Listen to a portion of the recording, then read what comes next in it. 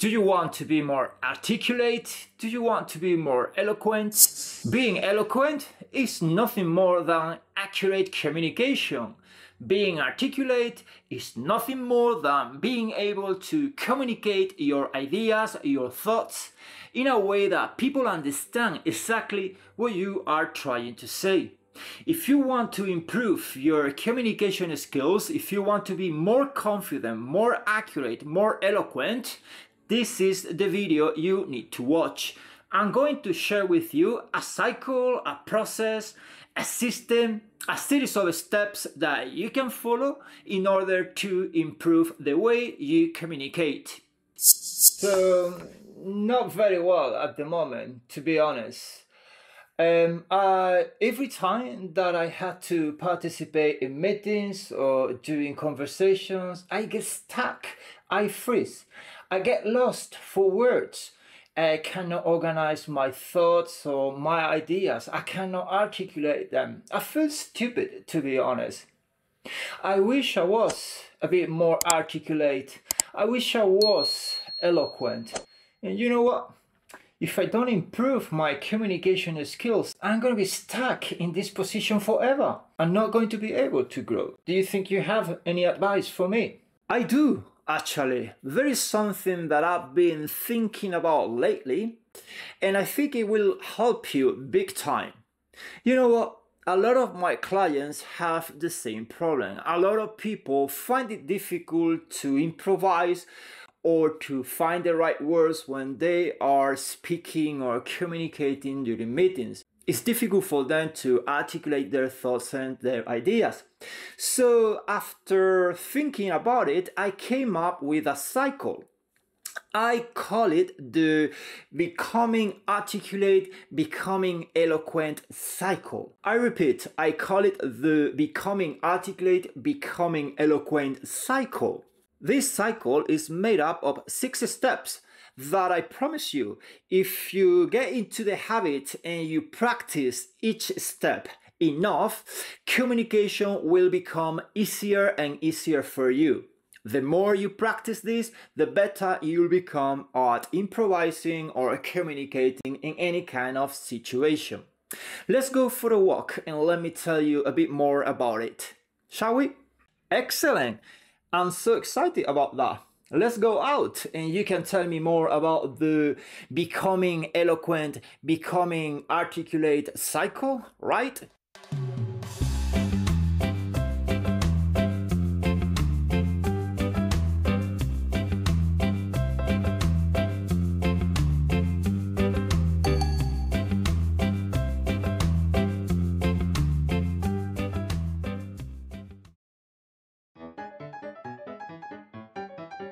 The cycle is the becoming articulate and eloquent cycle. It is made of 6 steps that you have to follow in the right order. Step number 1, listen to yourself. I'll explain that later.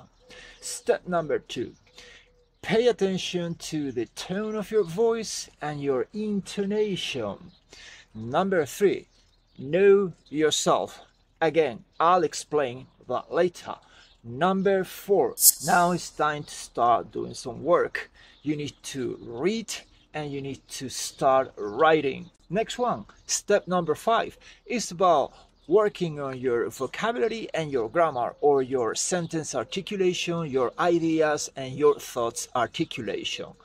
And the last one, once you've covered the other 5, is about practicing and improvising. The more you practice, the better you'll become at improvising. So those are the 6 steps. Let me go through them one more time. Number 1, listen to yourself. Number 2, pay attention to the tone of your voice and your intonation. Number 3, get to know yourself. Who are you? Number 4, start reading and writing. Number 5, work on your vocabulary, your grammar, your thoughts, your ideas, articulation, organization. And number 6, practice and improvise. Amazing, that's fantastic. Can you explain in a bit more detail what I have to do exactly on each one of those steps? because they sound great, yeah? Let me go through them in a bit more detail. Point 1, 2, and 3 are about getting to know yourself, understanding yourself, learning about yourself, identifying. And points 4, 5, and 6 are about taking action. Right, it's time to talk about step number 1 within the cycle. This one is perhaps the most important one, and maybe the most difficult. It is connected to the other ones. Listen to yourself. How do you do that? Well, you need to record yourself on video. You need to be able to see what other people see when you communicate. How do you feel when you see yourself on video or when you hear yourself talking? Probably you feel awkward. You feel a bit embarrassed. That's normal. It happens to all of us. But when you give yourself the chance to pay attention to the way you communicate, you will be able to identify all the mistakes and rectify. And you will be able to do so because your brain is not so busy thinking about what you have to say and how you have to say things.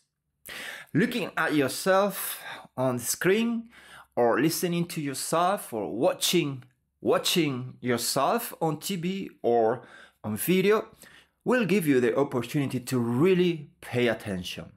Now, what do you need to look for? There are a lot of things that you need to correct, probably, and maybe you don't know where to start. Don't worry, you can organize it in a simple way. You always need to correct the big mistakes, the general ones, and then little by little you tackle the little ones. So you have to make a plan and you have to prioritize the big mistakes. Around what criteria? Well, let's organize that in 2 big chunks. Let's just think about verbal communication. How is your verbal communication? And of course, the other one is your body language or non-verbal communication.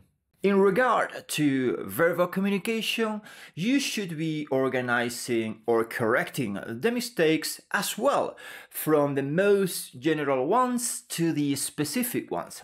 So let's think about your sentences. That is the most important thing that you need to address. Do you complete your sentences or do you always leave them halfway through? Do you jump from one sentence to another without finishing them or connecting them correctly? Think about as well, how do you connect ideas? Do you follow a story timeline or do you jump from one place to another? Finish your sentences. The other thing that you need to consider is slowing down.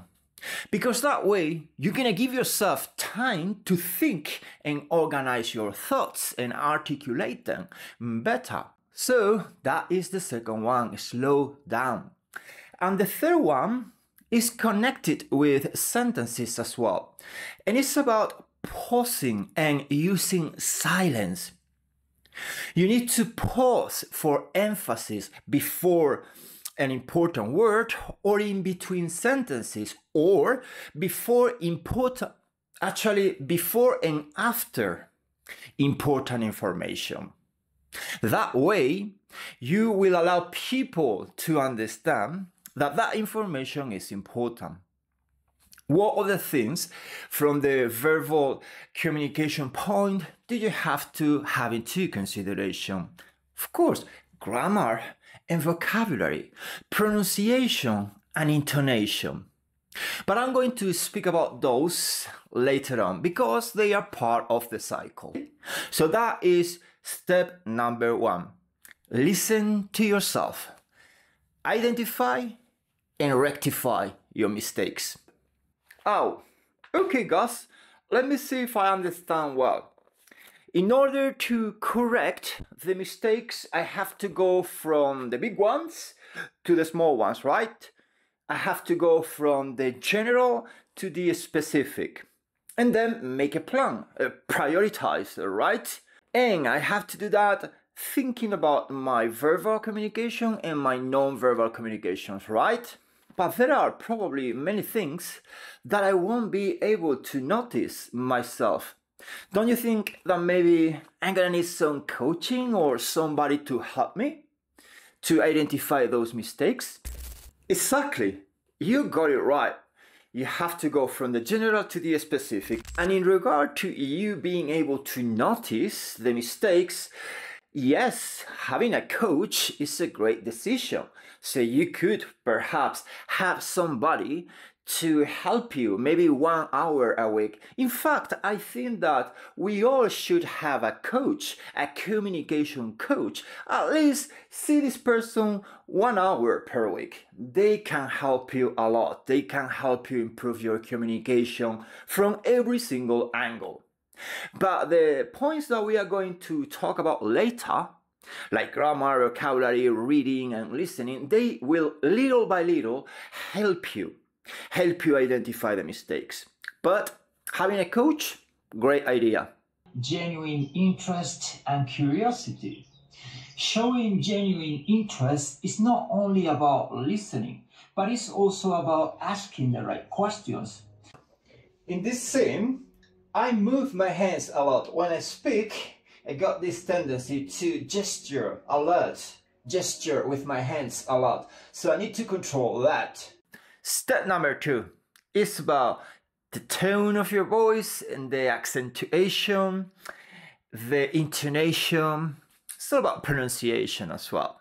It's not so much about what you say, but how you say it. What I'm trying to say with this is that sometimes the way you say things is more powerful than what you are actually saying. The way we say things can completely change the meaning. We express our emotions and our feelings through the changes in intonation. I'm sure you know about that, but can you control it? Are you conscious about your emotions and how things are coming out of your mouth? That is why understanding your emotions, your feelings, your personality, your attitude, your behavior is so important in communication because it's going to help you understand the way you communicate. So this is point number 2. And is very well connected with point number 3. Know yourself. What are your beliefs? What is your attitude towards things? What is your personality? We know that feelings affect our emotions. Your personality conditions the way you feel, and your feelings trigger emotions. So depending on your personality, the context, and the situation, you may communicate in a way or the other. And you might not be fully aware of your emotions or your personality, and therefore you are not conscious of the way you communicate. So it is super important that you understand yourself. What kind of personality do you have? There are lots of books and documentaries and content out there that you can listen to or read. So I encourage you to read about personality traits, or how to understand yourself, or how to control your emotions, or how to work on your attitude. These books are going to help you a lot. So, hey, it's time to talk about steps 4 and 5. These two have to go together. Step number 4 is about reading and writing.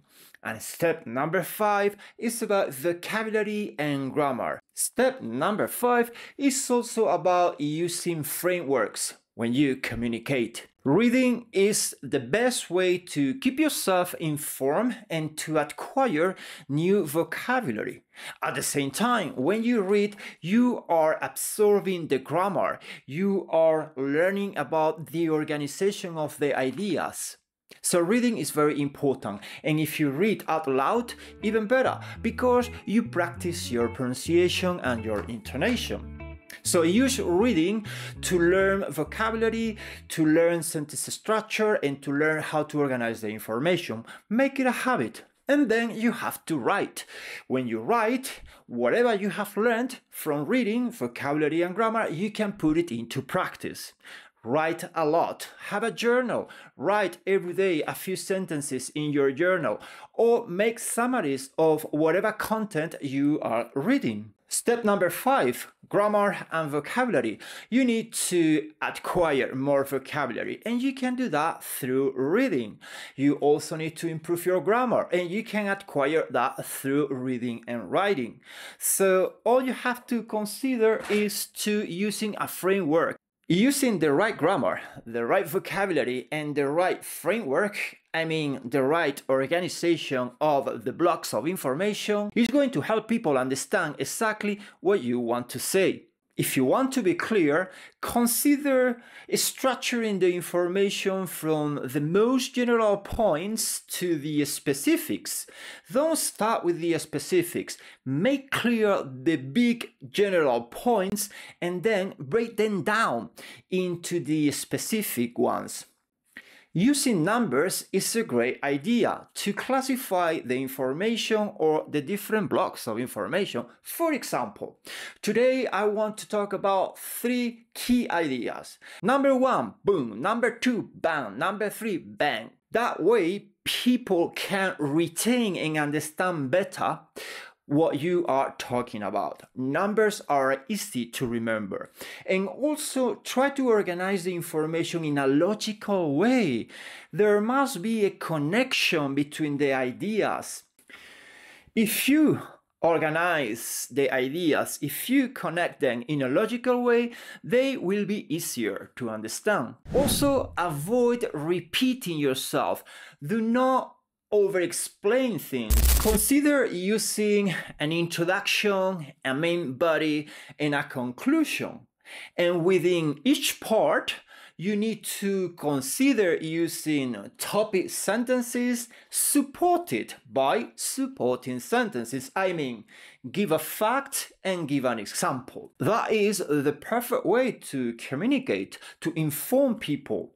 Give a fact and then give an example. Or tell a story. Remember, when you tell stories, you will have the chance to connect emotionally with people. People relate to stories, and therefore they will understand you better. And finally, point number 6, practice and improvise.